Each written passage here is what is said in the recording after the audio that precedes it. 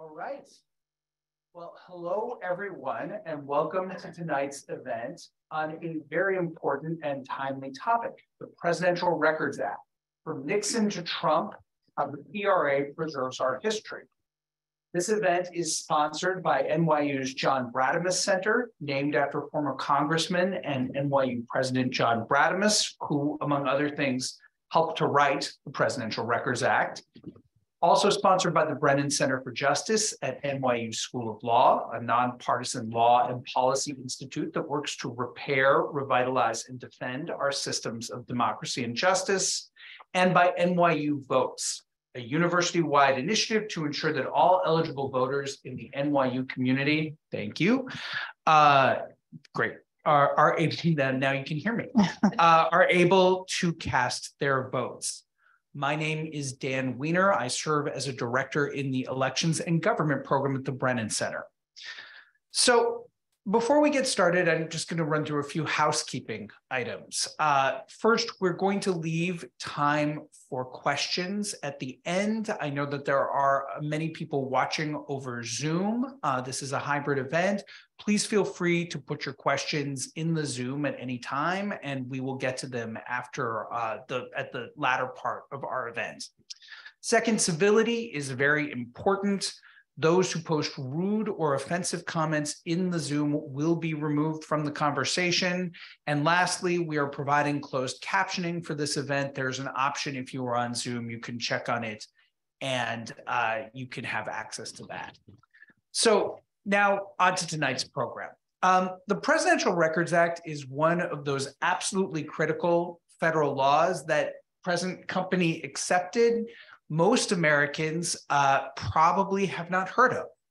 It establishes public ownership and of all documents created or received by the president, the vice president, and their staffs in the course of carrying out the duties of the presidency. Documents that are deemed to have historical or other evidentiary value have to be turned over to the National Archives when each president leaves office, and eventually many of them become available to researchers and others, and they form a crucial part of the historical record that helps us to understand events in our country's past. The PRA, you may have heard, is also now at the center of a pretty notable scandal involving former President Trump and his apparent decision to retain custody of documents after he left office. But as we will discuss tonight, in fact, every recent president has chafed at the requirements of the PRA to some degree. And we'll talk about that history tonight. And we'll talk about why the preservation of presidential records is still so critical. So with that, I want to introduce our panel in alphabetical order. Sitting next to me, Farnoosh Amiri is congressional reporter at the Associated Press, where she has covered the Trump Mar-a-Lago scandal and Congress's response, as well as related controversies around the President Biden's nominee to head the National Archives. Prior to joining the AP, she worked at NBC News. She has a master's degree from NYU's Arthur L. Clarke Journalism Institute, and she grew up in Southern California, which I hear is home to several notable presidential libraries. Next, we have Bob Bauer. Bob serves as professor of practice and distinguished scholar in residence at NYU School of Law, where he also co-directs NYU's Legislative and Regulatory Process Clinic. He served as White House counsel to President Obama from 2009 to 2011, and he co-chaired 2 presidential commissions on election administration and on the Supreme Court. He's also a longtime member of the election law bar and one of our nation's leading experts on the democratic process. Lindsay Chervinsky is a presidential historian. She has written 2 books, The Cabinet, George Washington and the Creation of an American Institution, and the forthcoming and honest man, the inimitable, I always mess up that word, the inimitable presidency of John Adams. She serves as a columnist for 2 venerable publications here in DC, Governing and Washington Monthly, writes and speaks widely for other outlets, hosts a podcast on presidential history, and I have to say my personal favorite, created an Audible course on the best and worst presidential cabinets. And afterwards, I think I might want to see, where various ones rank. And then finally, last but not least, we have Tim Naftali, serves as Clinical Associate Professor of Public Service and Clinical Associate Professor of History at NYU, where he directs the university's undergraduate public policy major. Prior to joining NYU, Tim served as the founding director of the Federal Richard Nixon Presidential Library and Museum, where he authored the library's exhibit on Watergate and presided over the release of 1.3 million pages of presidential documents. And Tim is also a very noted scholar of the Cold War and other topics in modern American history. So with that, I think, Lindsay, I'd like to start with you. So the idea of presidential records as public property is a relatively modern innovation, but I would assume that didn't mean that past presidents before that were indifferent to their place in the historical record. I'm wondering, can you tell us, are there themes that emerge from prior U.S. history about how presidential records were handled before the Presidential Records Act was enacted? And how did presidents view this as part of preserving, a record of their administrations for posterity? Well, thank you so much for having me here. This is such a great topic and so, of course, relevant to our current moment, and that's a great place to start. So many of the, let me turn on my microphone. Okay, I want to make sure, can everyone hear me? Yes, okay, there we go.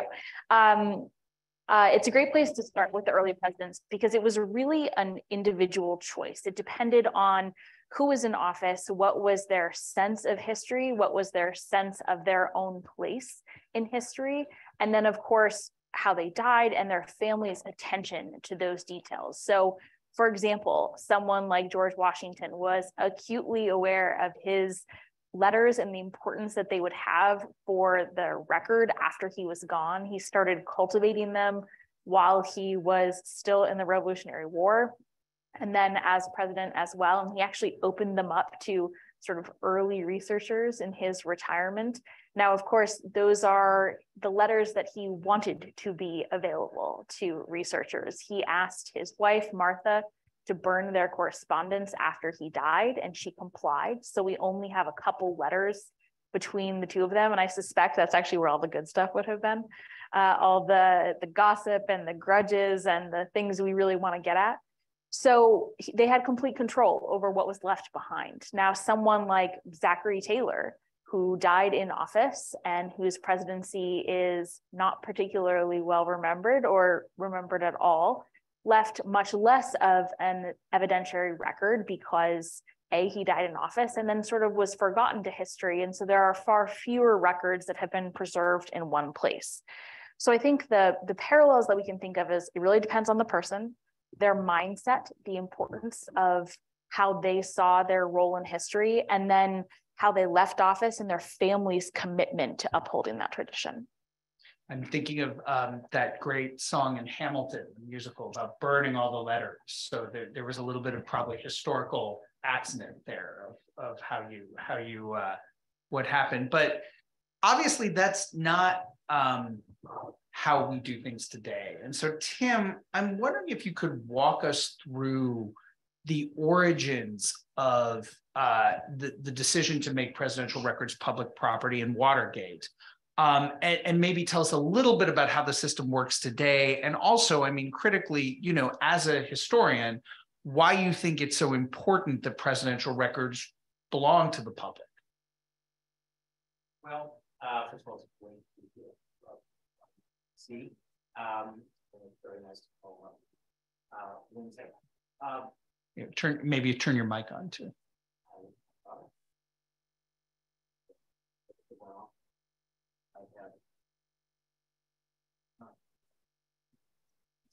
Let's try that one. Thank you very much. Of course. Slight technical difficulties, but okay, got it. There we helping me not look bad. I appreciate that. That was never a worry. You look great. You were great. Okay, so The first thing that I think we need to drill down on is that for all of our effort to create a responsible government, a government checked by other institutions, separations of powers, there's this big gap in the system. And it was a flaw. It's obviously a flaw in the system. And the flaw was that the documentation of the presidency was private property.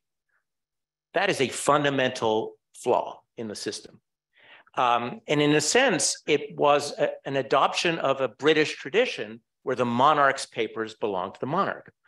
And for reasons that I don't know, maybe Lindsay does, George Washington decided to set this precedent. And it's a very bad thing for the country because it allowed every subsequent president to make the decision that George Washington made, which is to decide what to destroy. And for that reason, our record of presidencies before the modern era is incomplete.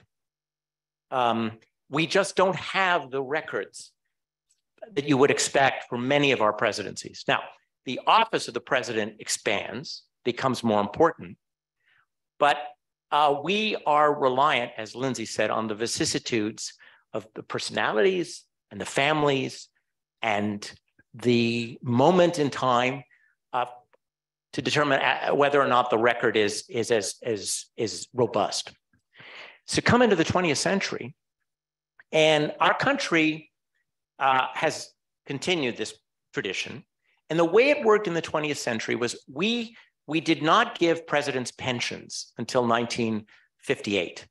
So our presidents were basically unemployed once they left office. And some of them were vital enough to were able to work again. Many of them did. Some of them tried to live off of their fame. Some of them became penniless. Our system of government didn't know really what to do about former presidents. In 1913, I think Andrew Carnegie thought perhaps he would set up a foundation to help former presidents survive. And Congress said that would be wrong. So their papers were a source of money. That's why this matters, that presidents needed to sell papers or at least gift them to the US government and get a huge tax deduction because we didn't provide for them in any other way. The answer to why it changes, I wish, were that the American people decided they wanted a better record of presidential action. Boy, that would be a great story because it would be a story of democracy and a desire for transparency, but that's not the answer. The answer is Richard Nixon. That's not always the answer for things like the big changes, but it's Richard Nixon. And it's Richard Nixon and it's Gerald Ford. To make a very long story short, we own now our president's records because Gerald Ford made a mistake. Gerald Ford, and it's not his fault, okay? But Gerald Ford comes into office. It's totally unprecedented. No president had ever resigned before. No president ever resigned with an indictment or two hanging over his head. And President Nixon left so many documents on the 4th floor of the executive office building that the Secret Service was afraid the floor would actually collapse. That's how many documents were left. In addition, there were, it depends on the figures, about 880 reels of tape. Most of them were bought at the then equivalent of the CVS. They were very flimsy, and they were all gathered together also in the executive office building. One day, a moving van pulls up, and President Ford had continued in office President Nixon's chief of staff, Alexander Haig, the I'm in charge guy of the Reagan era. And the president and actually his team wondered what's going on. And they said, stop to the process of moving the materials to the former president's home in San Clemente. And they asked the Justice Department, who owns the papers? This matter was extremely important, not just for historians, though I think we were really important, but because there were a bunch of lawsuits that were in the air, not simply the famous Watergate ones, but there was a lawsuit regarding people who had died at Wounded Knee. And there were many people who were seeking, who were already actually had issued subpoenas for presidential records. And so President Ford's team asked the Justice Department who owns the records, and the Justice Department's lawyer, who is a man named, you may have heard of him, Antonin Scalia, would write, presidents own them. Nixon owns these papers. Well, the Ford people thought, oh my God, if he takes these papers, we could be involved in an obstruction of justice case ourselves. We could be subpoenaed.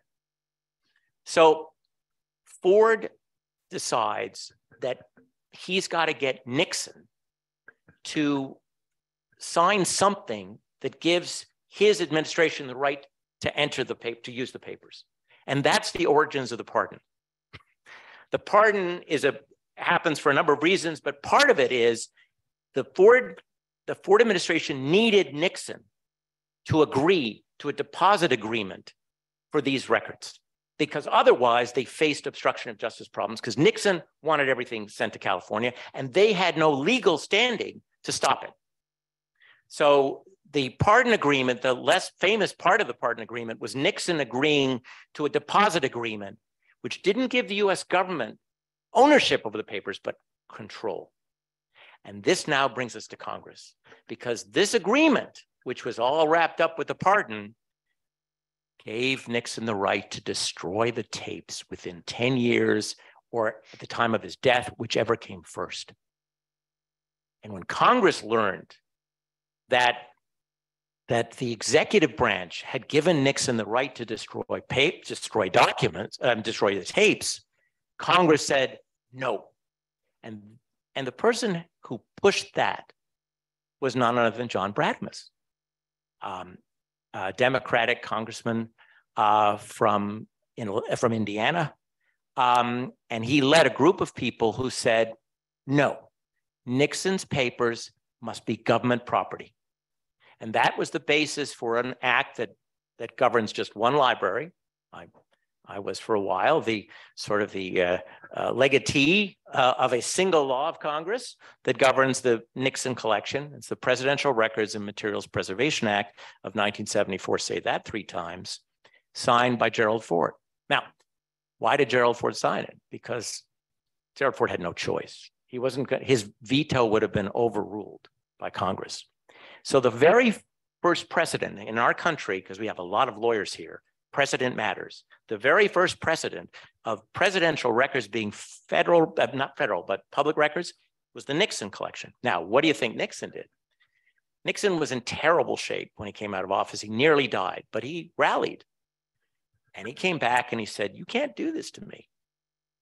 Congress cannot take my property from me. And then he called something, and I'm not a lawyer, but it's called a bill of attainder. You cannot design a law just for one person. That is unconstitutional. Congress had done this, and it went to the Supreme Court, and the Supreme Court in GSA versus Nixon sided with the Presidential Records and Materials Preservation Act and said it's a constitutional act. The president's very special. He's actually a class of 1. It's not a bill of attainder. And yes, you can do this. And the country has a compelling interest in controlling these records. So that laid the basis for rethinking presidential records, because Congress then said, hey, you know, this is crazy. Why have we let this happen? And this was a time when people were talking about the imperial presidency. The country had been through Watergate. The country began to investigate misdeeds by the intelligence community. And of course, there had been Watergate and Vietnam. I should have mentioned Vietnam. And so Congress then, and now I'll let my colleagues continue the story, passed the Presidential Records Act. It was signed by Jimmy Carter, but the process begins earlier. And it's a way of codifying the lessons learned in the Nixon story to cover all future presidents, starting with whoever was elected in 1980. Jimmy Carter signs the law. It doesn't have a retroactive effect. Jimmy Carter actually thought it would govern him because he expected to win the 1980 election, but he doesn't. So Ronald Reagan is the very first president governed by the Presidential Records Act.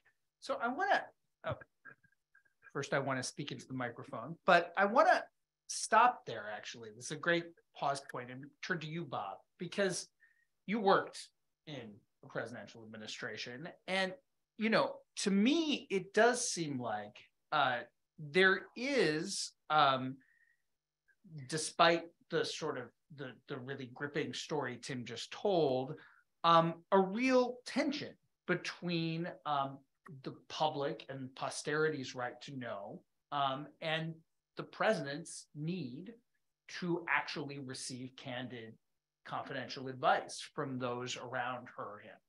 So I'd like you to maybe just tell us a little bit about how you approached that tension, because I think it's something that actually did run through every administration, and it has run through every administration that's been in office since the PRA was enacted.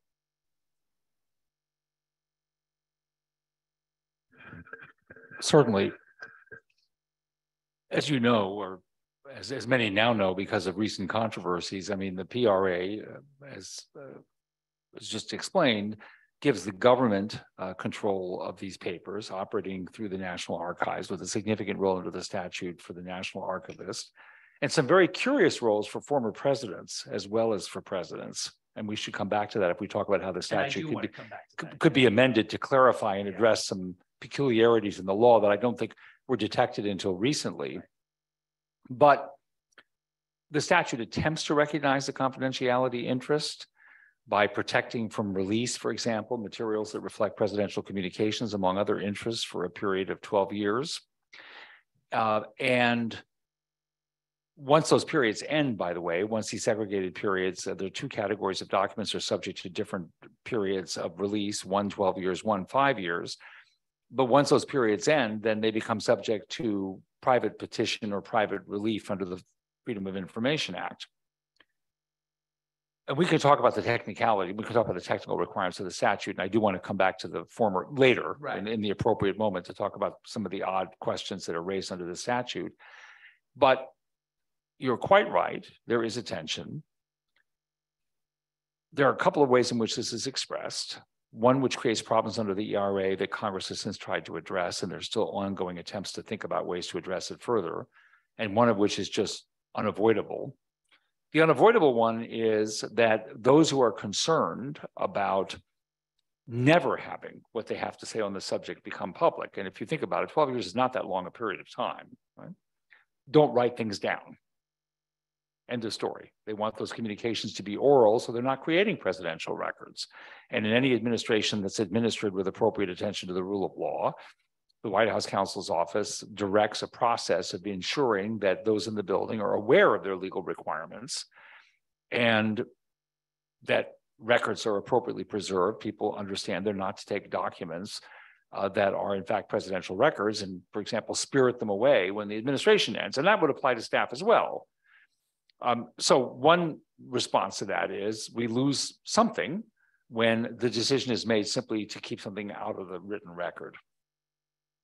The other that can be addressed, but it's an ongoing struggle, are evasive devices like the use of private email accounts. Congress, I think it was in 2014, amended the statute to address the use of unofficial electronic media of communication. There's still some question. I know Project Democracy has proposed that there be further reforms that would address, you know, instant messaging, WhatsApp, and other sorts of media of communication. But those experiences, or what I just identified, are just examples of the tension that you're talking about, of a concern about anybody looking over their shoulder, not just now, but potentially in the future. By the way, I do want to mention one thing because of the reference just now to Nixon versus GSA administrator. One of the issues that Nixon raised was Congress can't do this because it's a violation of the separation of powers. And the court came to the conclusion that it wasn't because the resolution is within the executive branch. The National Archives is the responsible entity. But for those who think about imbalance within the system, bear in mind that the same records preservation requirements don't actually apply to the United States Congress.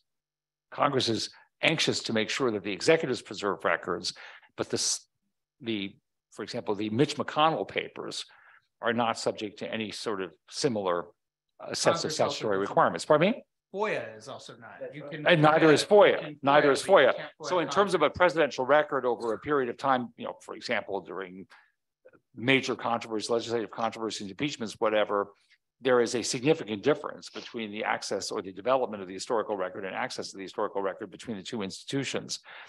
So anyway, that the goal in the White House, just to summarize, is education on the part of those who work in the White House about the importance of how the Presidential Records Act operates and the importance of preserving documents, and then an attempt toward the end of the administration to make sure that those warnings are refreshed and that all the records are appropriately, because at that point they go to the National Archives, are appropriately assembled and delivered as they should to the National Archives.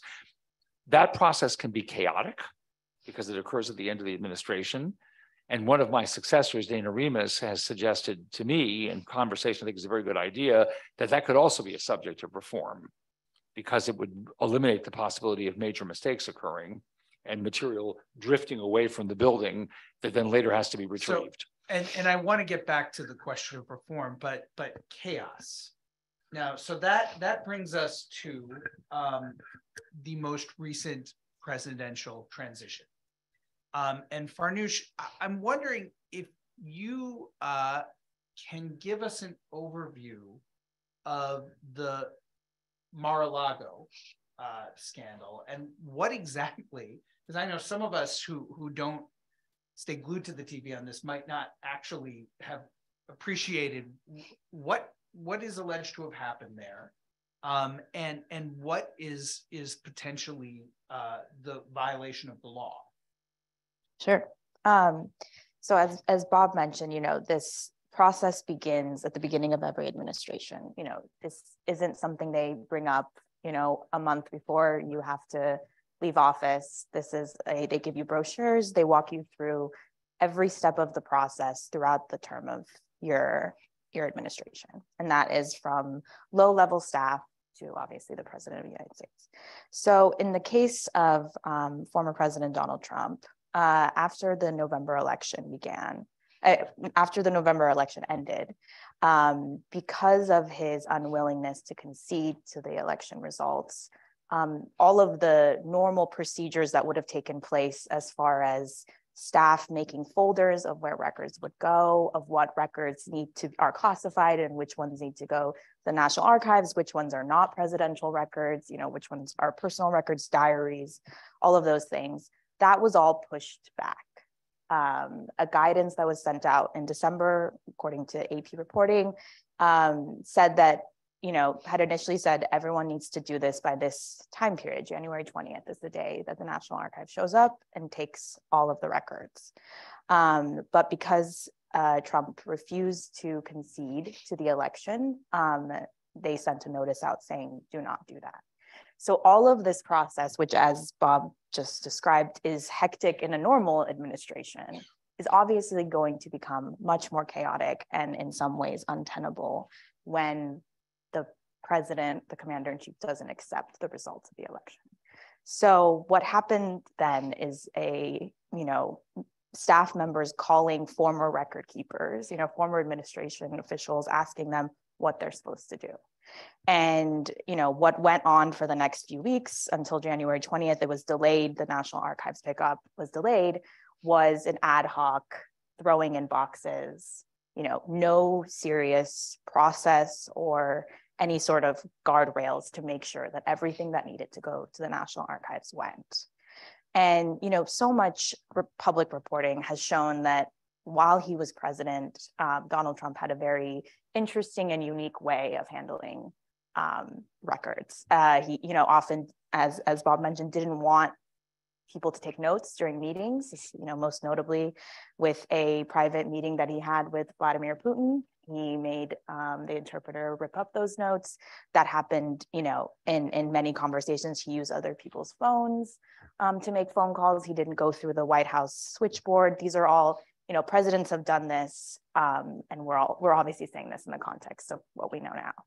And so the National Archives, when they received, it's hard to know what you don't have if there isn't a log of everything you're supposed to have. And because of the chaotic transition, the National Archives, started out just at a deficit of not knowing the scope of what could be missing, the scope of the documents that they were supposed to receive. And over the next year and a half, they, communicated directly with Trump's lawyers and representatives of Trump to get back everything that they could. And they were told that they had everything. And so there's months of back and forth. And in January, they found out that there was 15 boxes missing, and they retrieved those 15 boxes. And when they retrieved those boxes, the National Archives went through it, and that's when they realized that there was classified documents in there, and also that there were things that were still missing. And under the PRA, they have a provision where the archivists can notify the FBI if there is something missing, if they believe it's classified, and they can, decide at their discretion what to do with it. So, yeah, and actually, the role of the archivist here is interesting. So, I wonder if you could also maybe talk a little bit about how this is sort of spilled over into the confirmation battle over who President Biden has nominated to be the next archivist of the United States. Yeah, so archivists' role are very unique. Obviously they are nominated by a president, but they're often, not political appointees.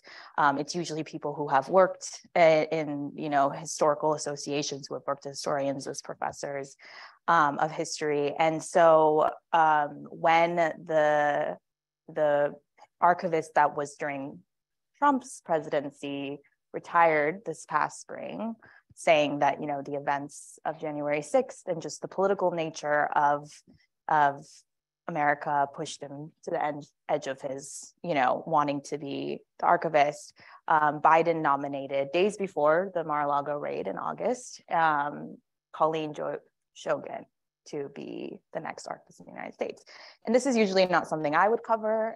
This isn't something anyone would pay, that more.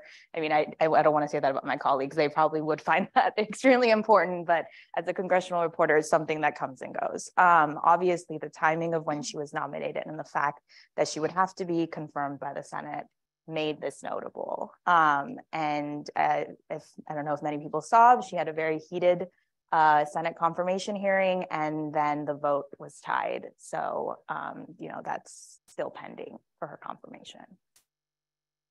Right. Yeah. So,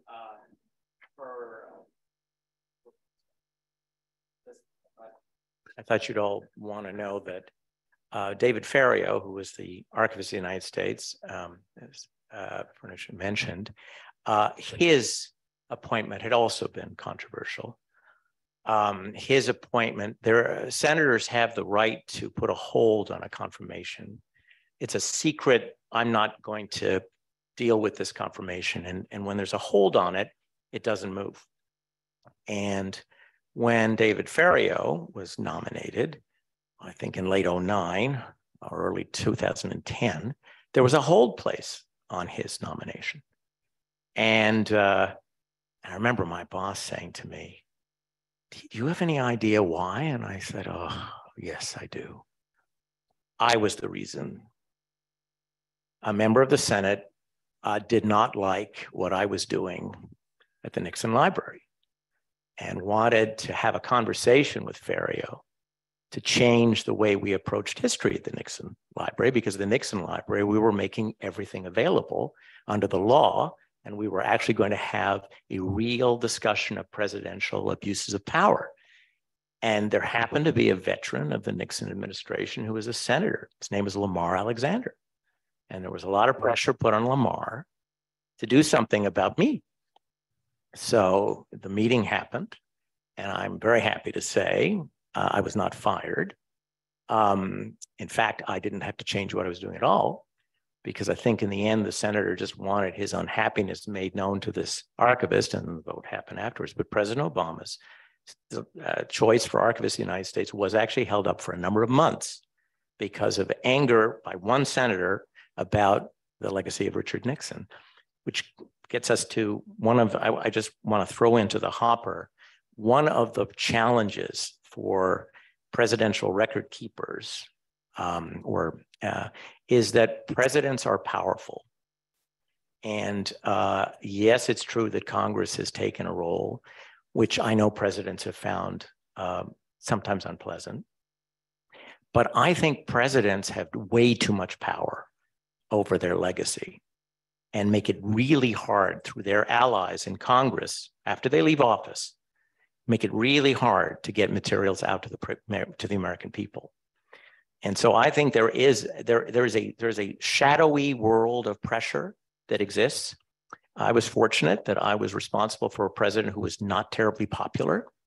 If I had been director, although no one would have ever made me director of the Reagan Library, but if I'd been Reagan director, I would have had much more trouble getting materials out to the public because of the power that in that era the Reagan family had in Congress. So I think that one of the things we have to be clear about is there is a shadowy power that is, and you know, presidents are very powerful and very important to our political culture and our government, our national security, but they also, even when they leave office, retain power over their legacies, which complicates archivists' ability to get them material to the public. And actually, I promise you all that I will get to the subject of ex-presidents, which I know is actually a source of great concern. But Lindsay, I want, as a presidential historian, I want to take a step back here, because if you're watching, you know, at home or wherever, there is an understandable, don't get angry at me here. There's an understandable maybe instinct to say, well, so what? Like, you know, archives, like that's fascinating, but we have more important things to worry about. Can you just help us put this discussion a little bit more, as Tim started, sort of in the broader context of the role of the presidency in American life and the president's accountability to the nation? Yeah, absolutely. And I think the so what question is a really important one. Anytime we're doing any type of history, we should have to answer the so what question. So I think there are sort of three things to keep in mind with the so what of presidential records. As Tim said, the presidency is super powerful and is the only person that represents all Americans, and is, I think, arguably, and with a good, strong argument, the most powerful person in the world. Most of what happens in the White House, we don't know about. We know about what is reported on by fantastic journalists who do really hard work, like Farnoosh, and we know what is leaked. But because of the, you know, closed door nature of the White House, because of the importance to have things classified, like national, you know, security secrets, sources, nuclear information, there's a lot that we just don't know, and we won't know until much later, as long as it is preserved. If it is not preserved, then we don't really know what happens. And so while the American people can hold a president accountable with the information they do have at the ballot box, everyone should be voting, by the way, if they haven't already, we can do our best to hold people accountable. We don't really know what to hold them accountable for until we have access to the full information. So, for example, there have been presidents like Ulysses S. Grant or Dwight Eisenhower who, when they retired, their reputations were not so great. And then as more records became available and historians and political scientists and journalists began to study the incredible impact they actually had, we got a much better appreciation for what they actually did while they were in office. And so if we want to hold our public officials accountable, if we want to have a full understanding of what presidents have done in our history as a nation, these records are indispensable to be able to tell that story. So that's sort of the big picture accountability question. I think there are two other factors which sometimes we don't necessarily appreciate. One is we have regular transitions of power, and so presidents come and they go. And if they don't leave a comprehensive record to the people that come after them, that person is very much handicapped when they come into office. This is an essential part of the transition process. And so if we want our next leader to be successful, to be effective, to do the best that they can for the nation, they have to know what has happened. And that includes things like national security information and what missions are in play. And of course, there are other actors that are participating in these things like the Department of Defense, and they have their own records that they can pass along. But if we care about national security, if we care about the nation's future, we have to also care about the information being preserved and passed on to the next person that is in that big office and the people helping them. And several of you have mentioned this. So maybe Bob, because I know you've written about this subject, we do have a tendency to deify our presidents, and oh yeah, grab it. And then even when they leave office, right, they're private citizens, but actually the regime that we've set up gives this private citizen quite a bit of authority over these government documents, and they might have even more authority when they're like when documents are, say, lent to a private foundation, right? So should ex-presidents have any role in deciding how their records are kept and who has access to them? First of all, I think the deification is more than a tendency, right? If you consider that when they're elected, and admittedly in the democracy it's up and down, so they also can be demonized for periods of time before the deification resumes, and sometimes that occurs well after they leave office. So all of a sudden they're viewed in a different light, as was just noted.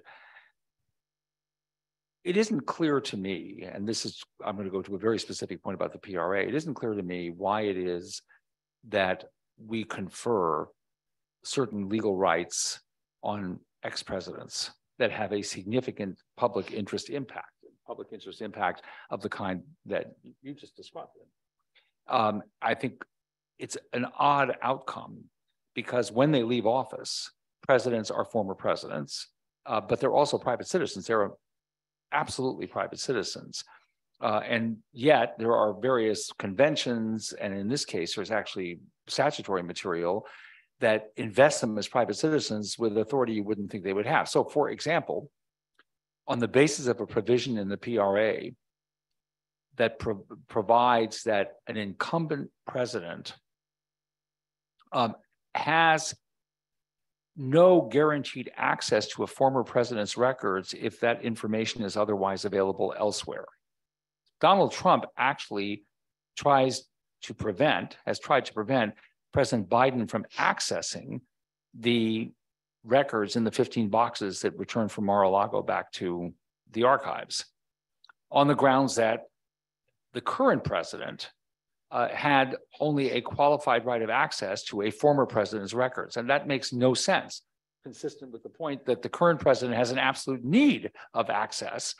Now, granted, that access can be achieved under the statute if the information is not otherwise available, but it's not clear to me why there should be even that hurdle. Why should that be the case? Why shouldn't a president have unqualified access to the prior administration's records? It's not clear to me what lies behind that, and what possible policy sense it makes.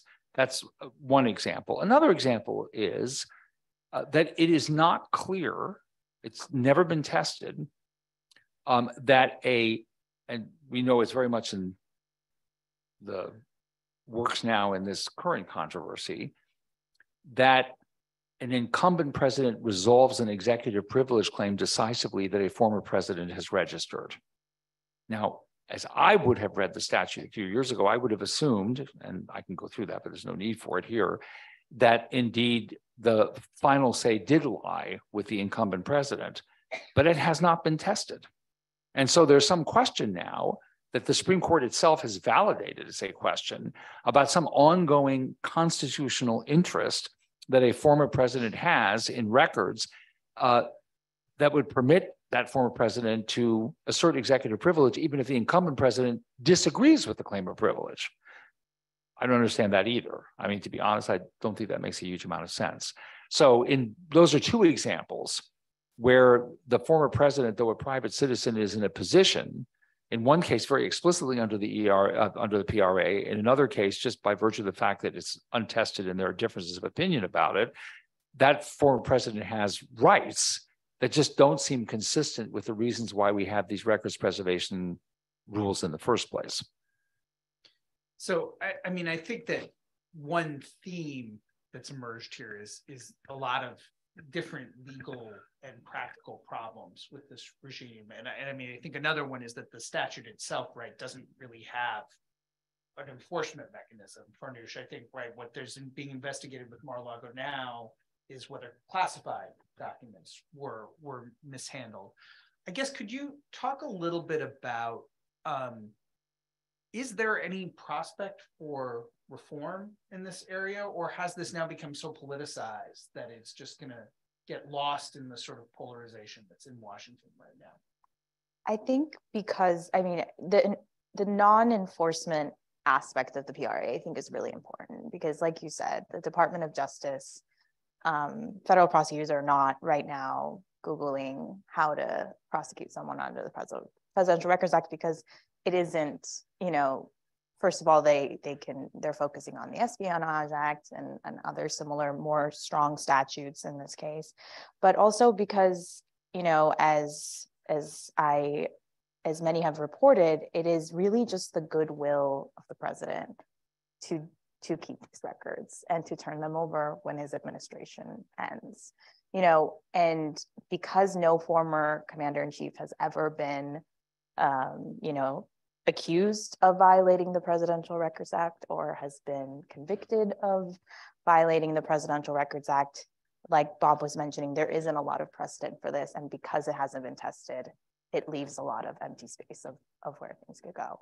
As far as reforms, I mean, this Congress, obviously Democratic controlled Senate and House, has spent the majority of the past 2 years trying to, you know, either investigate the former president and his actions and his, you know, allies' actions on January 6th, and also, you know, put in reforms to make sure that an event like January 6th never happens again.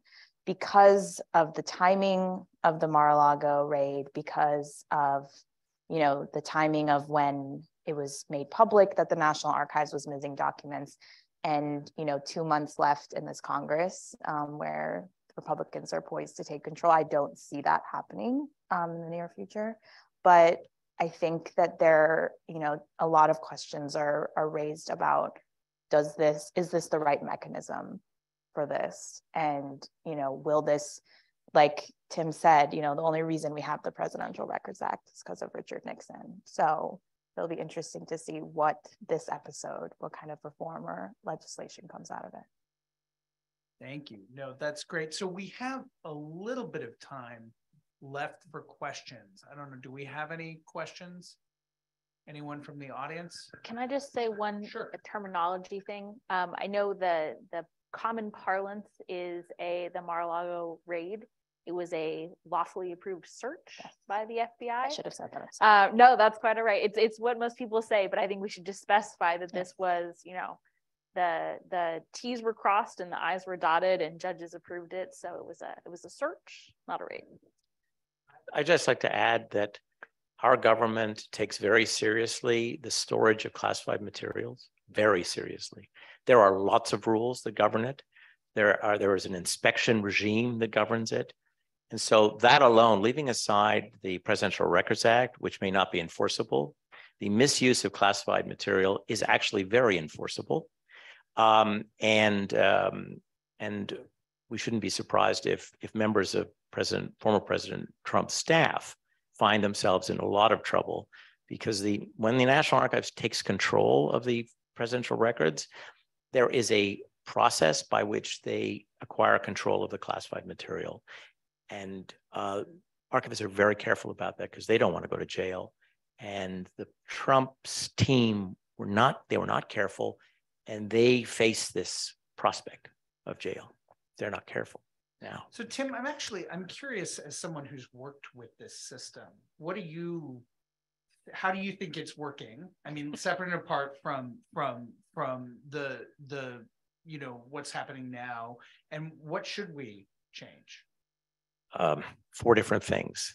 First of all, in the PRA, the role of the archivist and of the National Archives is a consultative role. It should actually be a required role. The White House staff does not have to work with the archives. It does not have to come up with a plan for organizing their materials. That should be a requirement. That's not the case right now. Number two, as Bob mentioned, there should be a requirement that within year 3, regardless of whether the president wants to run for office, for re-election, there should be an exit plan for the materials, and that should be a requirement. And the Congress should be told about that. So Congress, which monitors it, there are 2 agents, there's 1 House, 1 Senate committee that has oversight responsibilities. They should be given a report in year 3 about the planning for the exit or the removal of the materials, and the materials should start moving out beforehand. 3, we need to tighten the definitions of of records. We leave it up. There's a real gray area. Bob was mentioning one thing that's never been tested. Another thing that's never been tested is what is political material, because in the PRA, it's political material not related to the the discharge of constitutional duties. What the heck is that? The president is also the head of the Democratic Party in the case of Biden, or the Republican Party in the case of Trump. When are they not actually engaged in their constitutional duties? We've never tested that. Richard Nixon tried, but we've never tested it. Similarly, personal records that are not, that have no bearing on constitutional duties. That was a challenge for us when we reviewed the Nixon tapes. When the president is talking to Pat Nixon, the first lady, and they start talking about a trip that she's going to make as first lady, is that a private conversation anymore? No, it isn't actually, and that can be released. There are a lot of gray areas. The reason there were gray areas was that lawyers worked very hard because they understood in 1977 and 78 that you were taking something from the president. Nobody had ever taken property from a president before. That was a big deal. So that's, a lot of this is gray, and a lot of it required that people work in good faith. And as Farnoosh mentioned, we're now in an environment, unfortunately, where you cannot anymore expect elected people to act in good faith. So these are, and finally, I believe that presidential medical records, because the person is commander-in-chief and we have a nuclear arsenal, should not be private records. When you become president, I think you lose a certain HIPAA power. I think because, and that's not to say that the presidential medical records should be made available during the presidency, not at all, because we don't want foreign adversaries to know if our president is sick. But it should be understood that after the death of the president and the first lady, that material is available. Why? Because we don't want families keeping presidents in office who are not able to do the job. They ought to know that they will be found out. Finally, tax returns. Presidents should lose their right to keep their tax returns private when they're president. We need to know if they're making money off of the presidency. Again, that could be protected until well after their death and the death of the first lady or first gentleman someday. Those are mistakes, again, that were made in the PRA period because of this negotiation. I think Trump has taught us we should not expect our presidents to show good faith. We should tighten our control and of presidential records. So actually, we got one question from the audience that I want to run by you. This entire conversation ties into a broader question about government secrecy, right? So the question, and maybe Bob, you could address this, is if anyone can briefly describe how documents are declassified. But I think maybe, and this is actually something the Brennan Center has done quite a bit of work on. We have an overclassification problem in this in our government right now. Maybe talk a little bit about how this relates to that, the broader sort of question of government secrecy, and then what is the process for declassifying documents? That is a very complicated question. Sorry, I'm not sure I can cover that in a minute, but yeah. I'll focus on the question that various groups, I assume the Brennan Center has been active on this point, concerned about overclassification. It has, by the way, been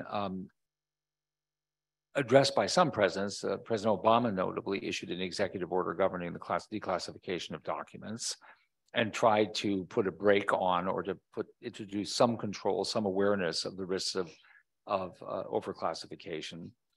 I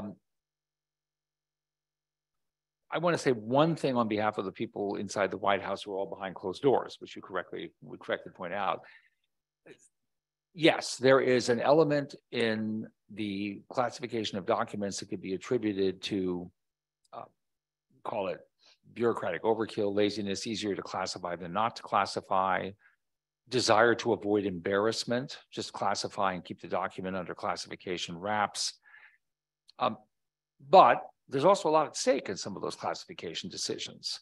And yes, it may be that there's overkill, but oftentimes, and this is something that you're really struck by when you go into the government for an extended period of time.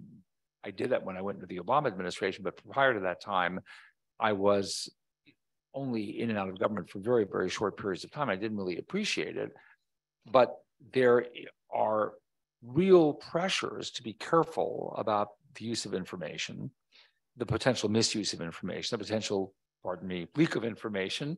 There are legitimate concerns about this that I think drive, certainly in the defense and national security area, but just generally drive a worry about what it means for governance for certain kinds of information to circulate widely outside the government, to be subject to misconstrual, to be subject to misuse and so forth.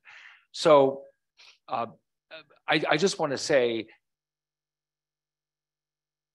if you speak to people, and I think there have been, critics of overclassification in the government, certainly in my party, but once they're in the government, the perspective sometimes shifts. I do want to make that point. And I think that the perspective can shift about the Presidential Records Act too, once you're actually in the White House, wondering if your email is going to be dug up by a historian. Yeah, just quick comments. First of all, you recall this is not a Presidential Records Act issue, but during the Obama administration, there was a decision to make the Waves records of visitors to the White House public. And so all of a sudden, everybody found that, even though only periodically released, there was, information about who was coming into the building for meetings. At the time, across the street, there was a coffee shop called Caribou, and that suddenly saw a huge increase in business as people decided they needed a cup of coffee in order to conduct a particular meeting, so they met outside the building. The second thing on PRA reform, if I could just add one more thing, there's a provision of PRA reform, and I don't know, you would likely know, or maybe one of my co-panelists knows, that actually permits the president to destroy documents that the president concludes have no historic or other value warranting preservation. And the archivist is brought into it in a consultative role, and the president has to advise Congress in advance if that's what the president intends to do. That could go. Why should the president be sitting in the Oval Office trying to decide which documents to destroy, or as it turns out, flush down the toilet? So I think we have probably just time for one more question. I guess maybe, Lindsay, I might give you the last word. Where do you, looking at the broad scope of the presidency, where do you see this heading? Do you think that we are going to maintain this notion of the presidency as a public property where we will preserve these records, or do you see maybe a more trend towards administrations chafing at these requirements and trying to claim more secrecy as they had earlier in American history? Well, historians are notoriously terrible future predictors, so I do need to give that caveat. I'm asking all these unfair questions, but yeah. I mean, as Bob said, both Bob and Tim pointed out, it's kind of weird that we treat the presidents the way that we do. The nation was founded with the idea that we didn't want a monarchy, and we wanted an average citizen who came into office and had a lot of power, but then left office and was just an average citizen again. And the fact that we have kind of abandoned that notion such that when a former president passes away, there's like a royal procession for like a week leading up to that process is a little bit bizarre. And I mean, even the concept of President's Day is a little bit weird if you think about it. And so I think that the last decade in particular have encouraged a lot of Americans to think about, yes, we should absolutely respect the office. We should absolutely, I think, treat it a little bit differently. It requires decisions that most people can't make and have no business wanting to make. but the people are just people. And so the things that they produce, the records that they produce, belong to the American people. They don't belong to them. They don't have any special ownership rights. And so I think one silver lining of the crazy partisan space that we're currently in is it is challenging us a little bit to think about whether or not the presidency should be something different. And I suspect that even if presidents do want to be more secretive, the partisan atmosphere won't permit that, because there will be another party constantly chomping at the bit to get that information. Now, that obviously has a lot of downsides, and I'm not suggesting that the intense partisan warfare we're currently in is a good thing overall, but I would have trouble imagining we're ever going to go back to a place where presidents are just allowed to decide what is theirs and what is not. I don't think judges will permit it. I don't think lawyers will permit it. And I would like to think the American people wouldn't permit it.